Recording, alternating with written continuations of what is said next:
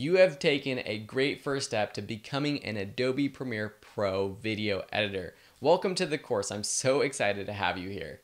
In this video, I want to give you a little bit more information about me and my background so you're comfortable taking this course from me, and then talk about how the course is structured and the course project, which I think will be a fun way for you to learn Premiere Pro. As I mentioned in the promo video, I've edited thousands of videos over the past few years in Premiere Pro. I started editing way back in high school.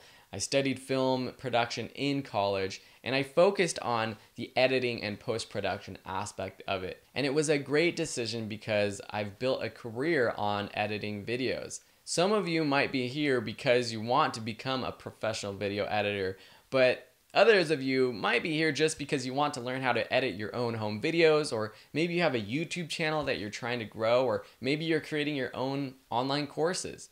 Whatever your path is, I welcome you and I'm happy to have you here.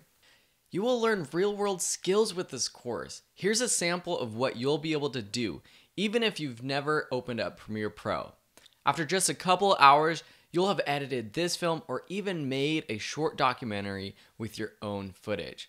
But if you don't have any footage, no worries, because I provide all of the sample video, audio, graphics, photos, music, and more for you to use with this class.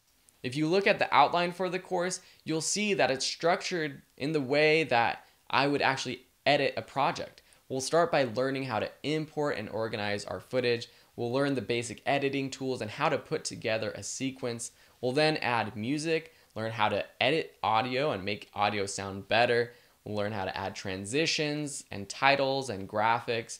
And finally, once we have a polished piece, we'll learn how to export it, specifically exporting HD files for web.